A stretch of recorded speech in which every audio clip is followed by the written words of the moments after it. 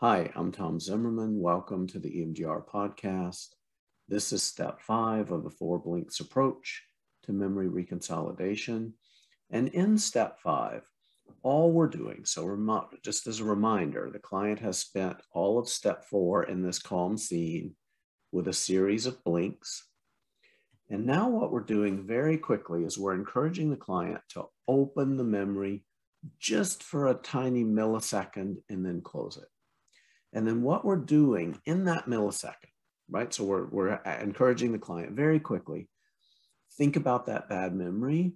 What do you notice in it, right? It's one of the things you might say. What do you notice in it? And whatever it is you notice, immediately container it, okay? Or you may say, think about that bad memory. Do you notice any changes to it? The client may say, yeah, it's not as bad.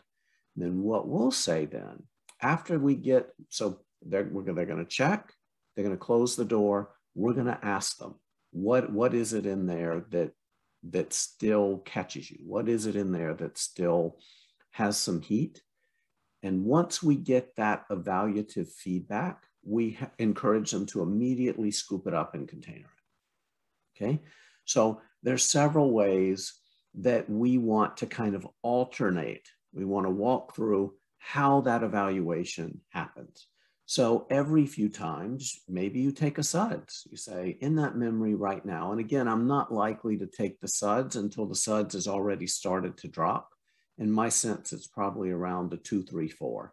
Not going to check a SUDS right out of the gate because often checking the SUDS means kind of playing more of the memory than we want to do at this stage in the process when we're first starting. So, but you do want to check the SUDS, 5, 6, 7 of these steps between step 4 and steps 5. After you've done this, 5, 6, 7 times, you're going to want to check the SUDS. So, also language you might use after you check the SUDS or after you get a quick evaluation of the memory. One of the things you might say is, whatever it is that still makes that memory distressing on any channel.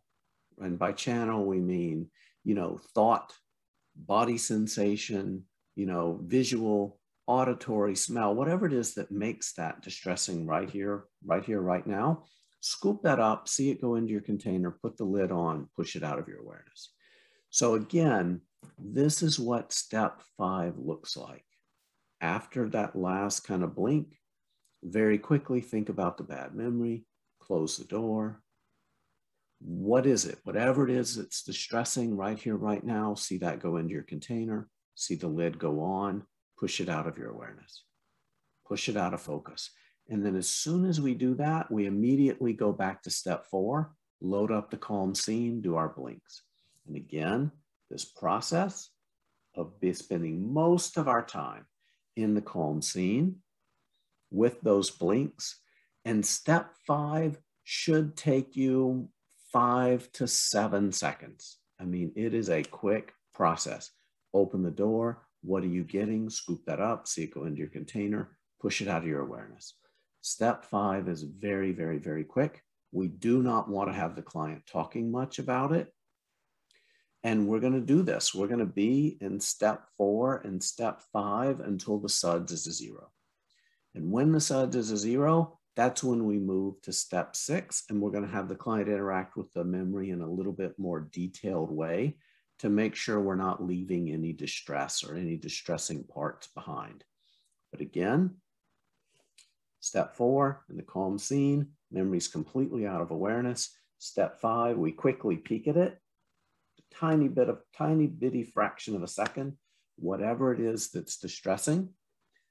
Body sensations, pressure in my chest, upset stomach, whatever's distressing, we immediately container it, push it out of awareness, go right back into step 4 in our calm scene.